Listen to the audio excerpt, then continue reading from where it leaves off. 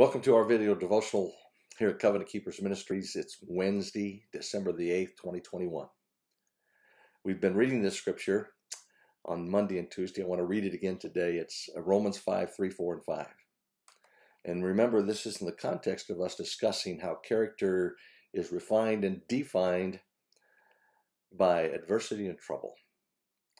And not only that, but we also glory in tribulation, knowing that tribulation produces perseverance, and perseverance, character, and character, hope. Now, hope does not disappoint because the love of God has been poured out in our hearts by the Holy Spirit who was given to us. So, we talked yesterday that character is developed by fire. Well, today, our character, the second step in purifying our character, refining our character, is perseverance. Endurance builds the strength that allows us to go ahead and persevere in any trial, that we won't abandon serving God, won't give up our faith. But also what's happening is purity and godliness are being formed in us. Character that cannot withstand the storms of life is not strong enough to be called true character. Only repeated wins and difficulties can create the kind of flexibility and purpose that will ensure that we have the inner stamina to last a lifetime. See, we don't get to live 6 months out, 6 years out, 16 years out. We don't get to live way out into the future. We get to live today and be refined in our character today. But what's happening while we're being tested, stamina's developing in us. Endurance is being built in us. Character is being formed. And so character must be solidified through drought, hard trying times, and mountaintop experiences. All of them help to give us the perseverance that purifies our character. You see, if it isn't true that once you go through a specific trial, you'll never have to face that trial again, that isn't going to happen. That's just not true. Once you go through a specific trial, doesn't mean that you'll never face that same trial again. But it does mean you'll be better equipped to face the next one. The good news, considered by many to be the bad news, is that the storms of life do not subside with age or terms of service. So just because I went through 25 storms or 2,500 storms doesn't mean that I passed through all the storms of life. There's going to be some more, and they're going to be different. They're going to be more challenging. Some of them are going to be repetitious. And so I'd like to tell you this is good news, because as long as we're on planet Earth, we will face trouble, trial, and persecution. It's going to happen. And during all of that, God's going to be right there at your side, and you're going to be determining whether you're in the captain's seat or your trust is in the God who can do anything, to whom nothing is impossible. So when we bring up this word tribulations, we're saying you're going to go through much tribulation to inherit the kingdom of God. And that's what the Word of God teaches us. And tribulation refers to all kinds of trials which may press in upon us. This includes such things as financial or physical need, trying circumstances, the pressures of sorrow, sickness, persecution, mistreatment, loneliness.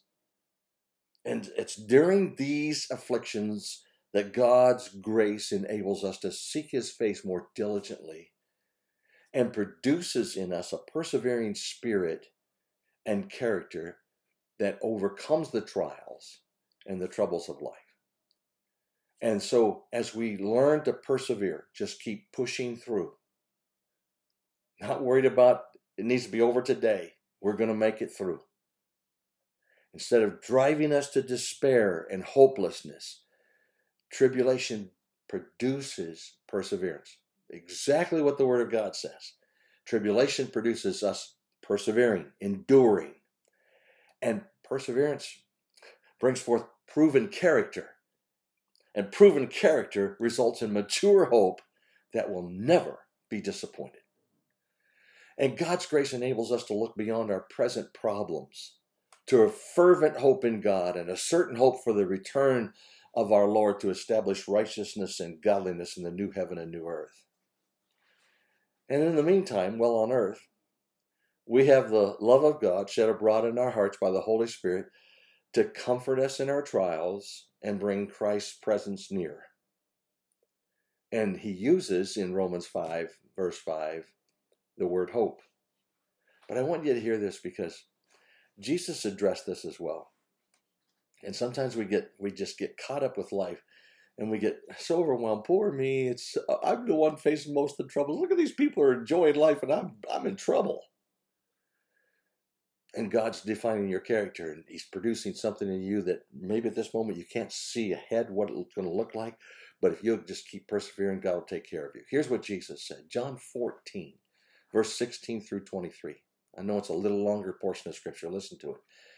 And I will pray the Father. Jesus is speaking here. I will pray the Father and he'll give you another helper, that he may abide with you forever, even the Spirit of truth, whom the world cannot receive, because it neither sees him nor knows him.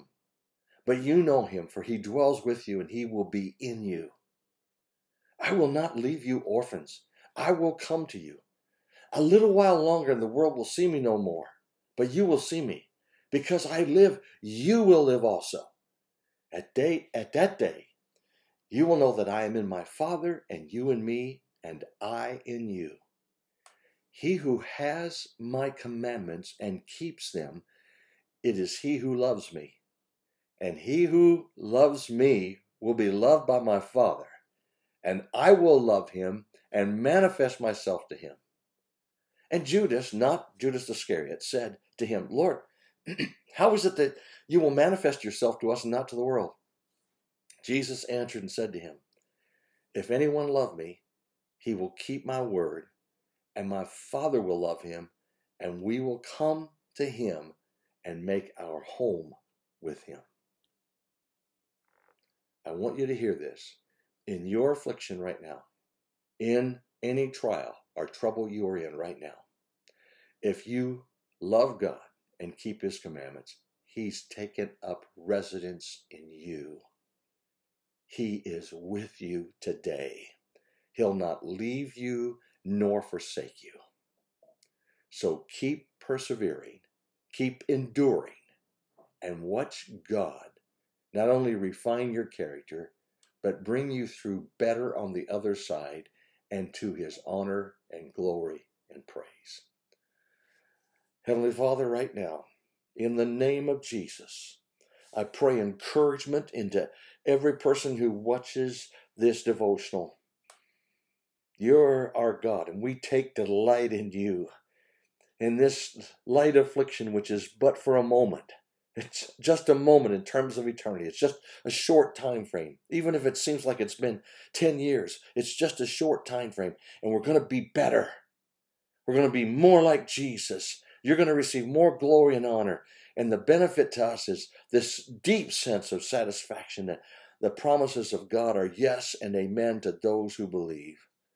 So the hope that you're putting in us, that you're producing, originating in us, is birthed out of heaven, and we're receiving that hope today.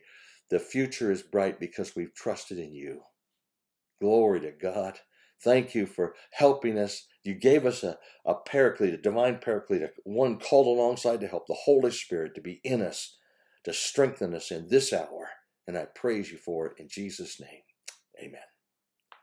Well, have a blessed day today. God's with you. He hasn't left you. And you're going to come through this.